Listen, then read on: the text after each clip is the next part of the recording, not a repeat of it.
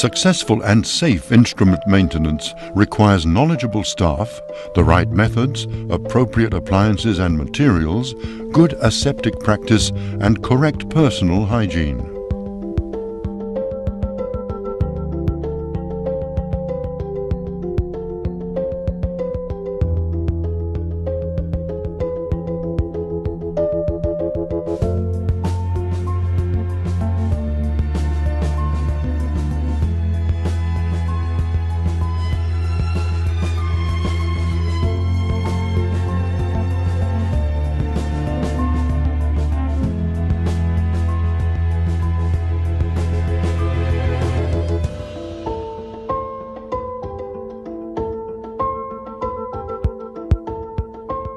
After the operation or procedure, dirty instruments will be placed in a trolley and transported to the sterile supply department washing facilities.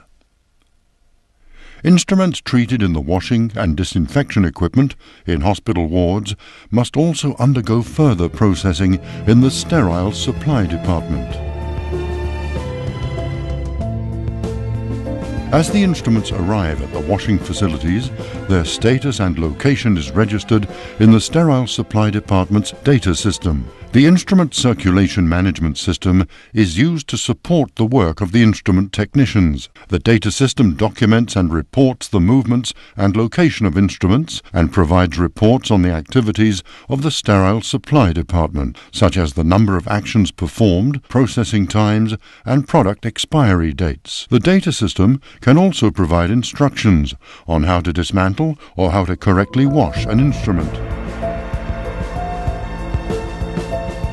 Instrument maintenance requires water, both when washing the instruments and when using steam for sterilization. Good quality drinking water is not the best option for sterilization. The quality of the water used is established by water analysis, which determines the equipment needed to treat the water. The first stage of the process consists of sanitizing the pipes and equipment with a small water disinfection unit.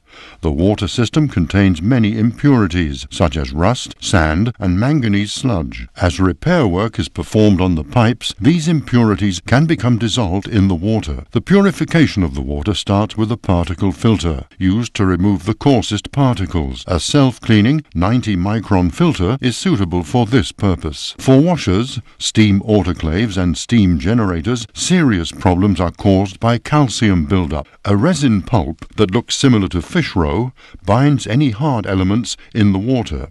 The hard water can also be softened using hot water. Softening the water speeds up the washing process. Resin should be regenerated periodically using extra pure sea or mountain salt. The system has a separate saline solution container for this purpose. The softening of the water has a direct impact on the washing result, and the amount of cleaning agent used is significantly reduced. This also means that rinsing agents are not needed.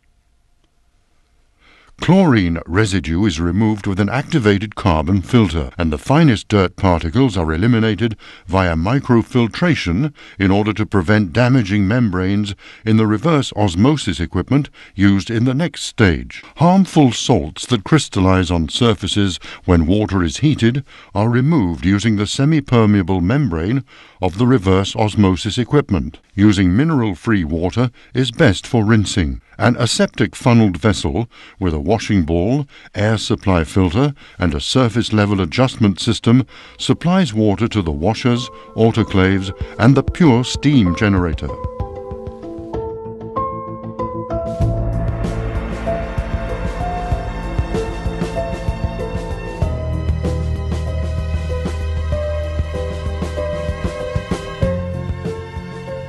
Instruments and baskets must be carefully placed on the washing shelves, allowing the spray nozzle's full reach throughout the load and the chamber so that all surfaces are cleaned and disinfected. The instruments are then assorted manually, making sure that none of the joints are closed. A variety of different washing accessories is needed for certain instrument groups, including wash racks for tubes and endoscopic surgery instruments, enabling efficient flow of water through the channels and cavities of the equipment. Ultrasound washers may be used to wash difficult-to-clean hollow instruments. Not all instruments used in operations can be processed automatically. Equipment that requires manual treatment includes battery-powered drills and saws. Risk of infection must be eliminated before manual washing. The instrument shall tolerate disinfection by immersion. If necessary, the instrument should then be washed in a solution that is prepared in a basin according to instructions. The instrument is flushed thoroughly, using running water to carefully rinse off the cleaning agent. Manually washed instruments are dried before delivery.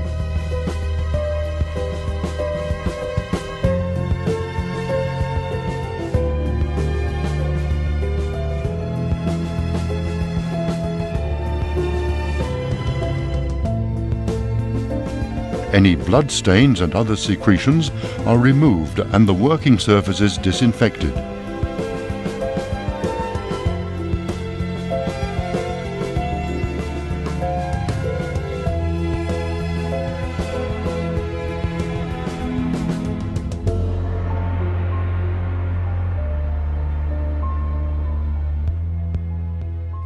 Empty trolleys are taken to their designated washing station, where they are washed and disinfected.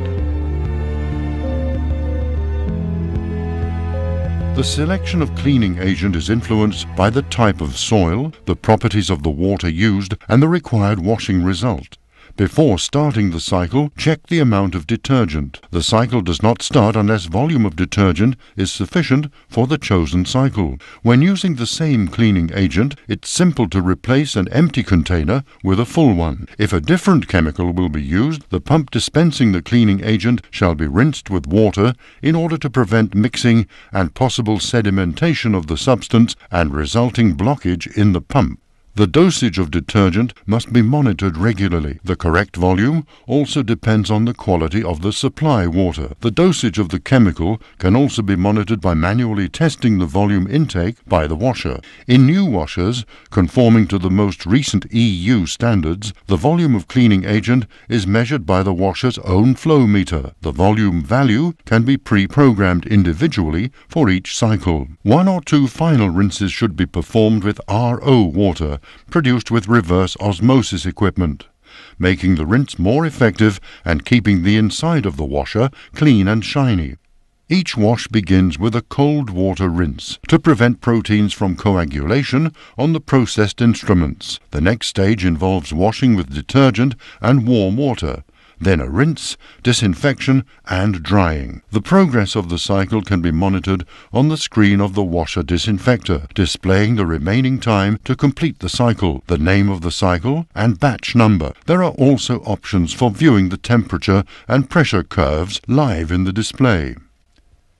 EU standards determine the functions of washer thermal disinfectors, but the user must define the level of documentation and monitoring used. The time and temperature for the disinfection process are also based on the EU standard, establishing a temperature at 90 degrees Celsius and a duration of 1 minute as the minimum norm. This eliminates organic microbes so that they are no longer able to cause infections. If there is a malfunction in the washer disinfector during the cycle is suspended and the machine begins troubleshooting. An error message is displayed on the screen, which helps the user to identify the location of the problem. Any defects should be repaired only by a qualified professional. In the case of a malfunction, instrument washing shall be completely restarted. With the introduction of new EU requirements, the washing process has been given greater emphasis in the work of instrument care. Sterilization will not be successful unless the instruments are first cleaned and disinfected. Users must be able to monitor the machine functions and regular maintenance must be performed. It is the duty of the users to keep the washer disinfector clean. The wash arms and the bottom sieve shall be cleaned regularly, the delicate rotation of the washers kept unimpeded, and water inlets and outlets cleaned. A log shall be kept of all monitoring and maintenance work performed. This will help ensure a high-quality cleaning result, increase the machine's working life, and help reduce malfunctions.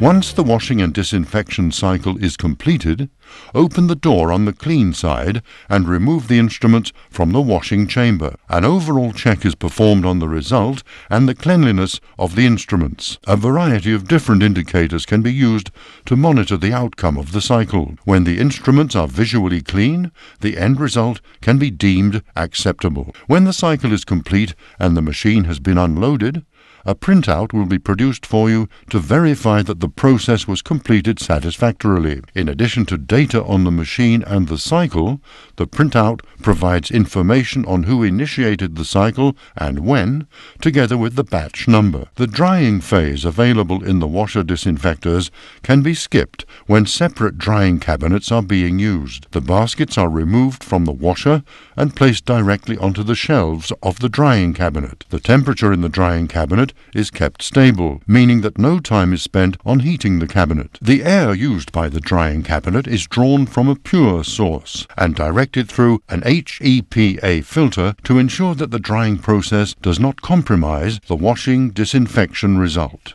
Once the baskets and the instruments are dry, the cabinet is emptied and the baskets are transferred to packaging surfaces. Packages and sets are then prepared for future procedures. When the code of the product treated is scanned, the data system identifies the item in question and its status in the process. Ensure the cleanness and functionality of the instruments.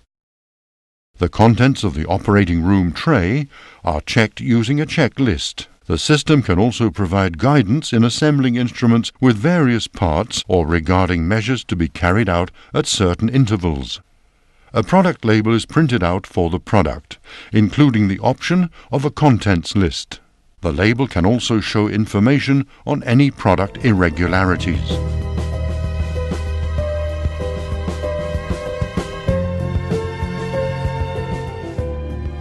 After they have been inspected, the instruments are packed in the appropriate sterilization packaging, which enables the product to be sterilized and to maintain its sterility during transport and storage right up to the moment it is used.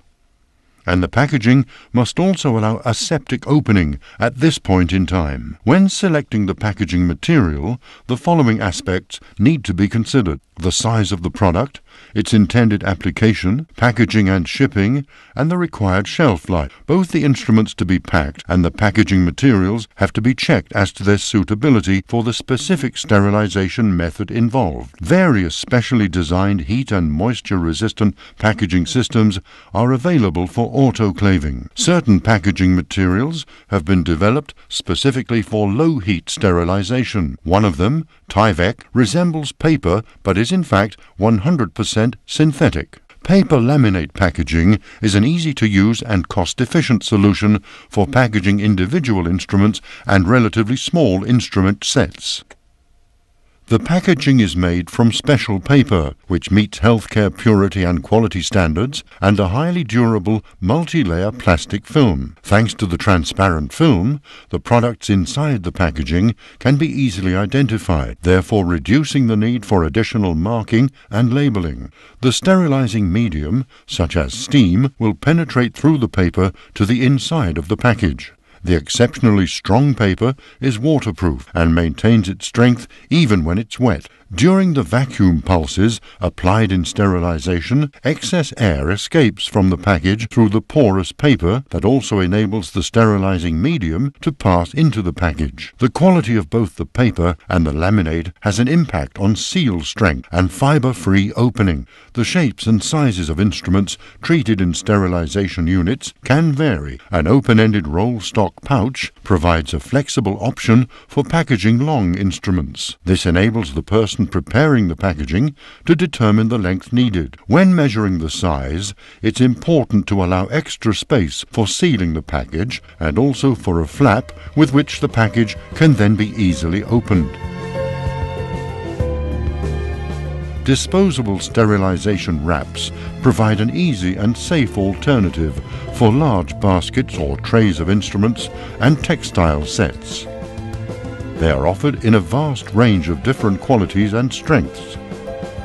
The porous and breathable surface of the materials allows unrestricted access of steam into the package.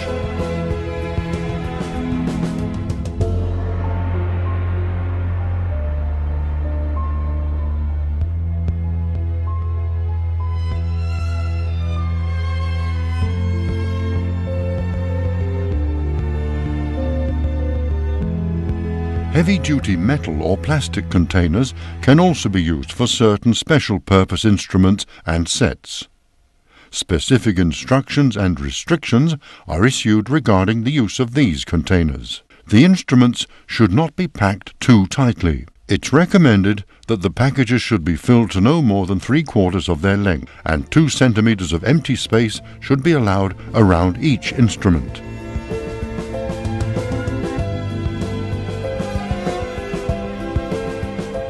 For the purpose of autoclaving, the packages must be able to breathe. The powerful vacuum pulses used in the process can cause the seals to break open if the contents are packed too tightly.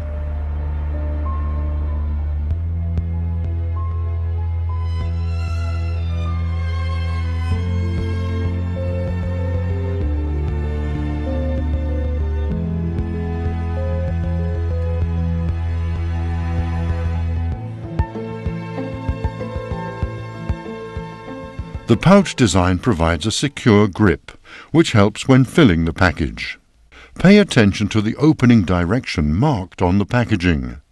The paper involves a specific orientation of the fibers, which is subsequently taken into account during the printing and pouch making process. The packages should also be opened in line with this fiber orientation to prevent the fibers from breaking and thereby possibly causing contamination. The product should be positioned correctly inside the package to enable easy removal of the packaging after it's been opened along the appropriate seal. Where double packaging is required, it's important to position paper against paper and laminate against laminate. The inner packaging must not be folded so that the passage of steam remains unhindered. The colored plastic film turns a darker shade where the sealing has taken place, making it easy to check that the seal is intact. The heat sealing equipment must be tested regularly to validate that it's functioning properly, and the test results must be filed as part of the quality system. A number of useful tools are available for testing. They have been developed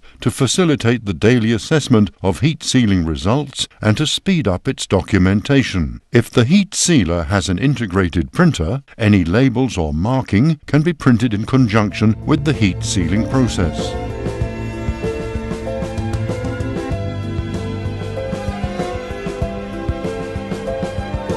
The Bowie and Dick type test is used to check and assess the efficiency of air removal and steam penetration. The test must be performed every day before using the autoclave. The tightness test, to ensure the chamber is airtight, should be run at regular intervals. To ensure an effective passage of steam, the products packed in sterilization pouches are placed in the basket, laminate against laminate, and paper against paper. If possible, the packages should be placed upright, using partitions if necessary. If it's not possible to place packages upright, place the packages on their side, with the paper side facing down. The basket should not be too full, as the packages expand during the sterilization process, and they must also be allowed to breathe freely. A list is made of all products to be sterilized in order to identify the batch in which they were processed. The list is then attached to the batch in question. The right positioning of the baskets in the load reduces the time needed for drying. Positioning heavier objects on the lower shelves prevents moisture from dripping onto the lighter products.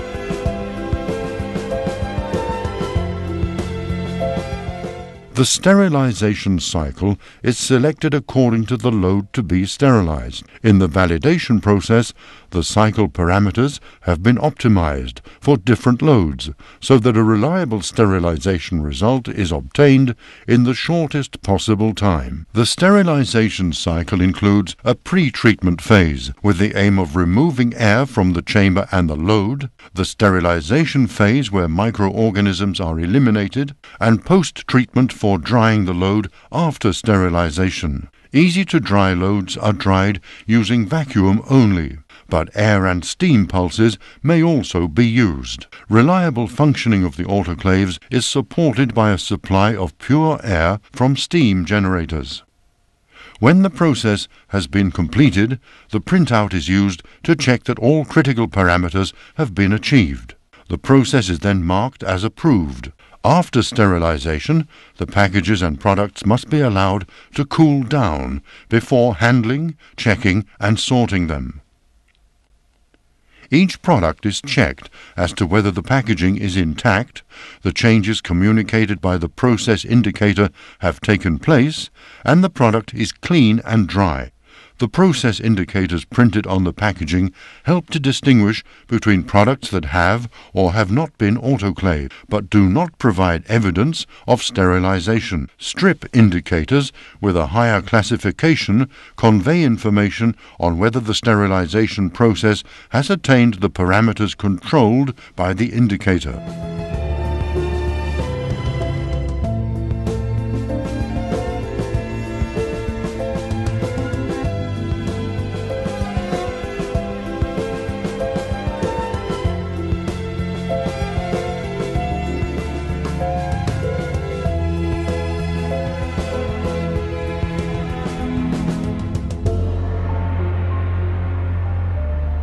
After checking, the products are sorted for storage or delivery to the ward.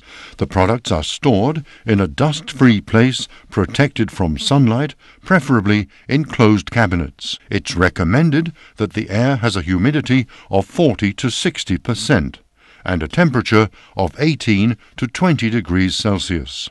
Any unnecessary handling of the packages should be avoided, as this would increase the risk of contamination. In cases where the transport or storage circumstances are particularly challenging, a protective pouch made of impermeable multi-layer film can be used to protect the sterilized packages. Sets and instruments collected from the sterile equipment store for use in the procedure are registered in the data system.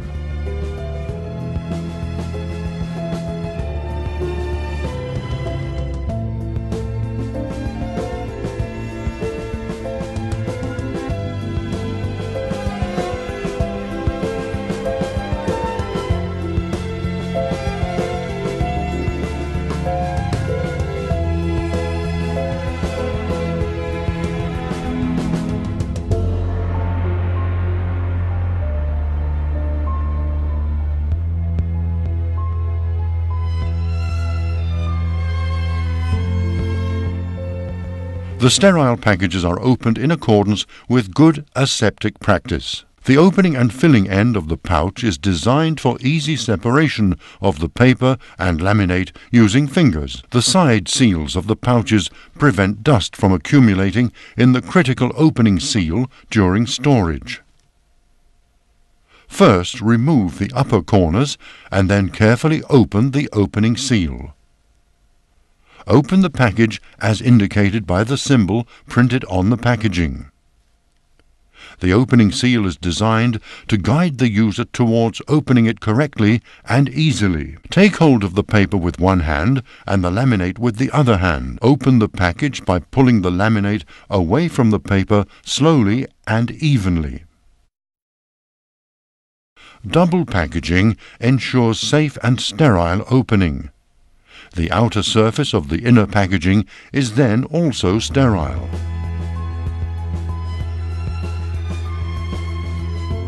Industrially sterilized disposable instruments and packaging must be used with the same diligence and care as products processed by the hospital's own sterilization unit.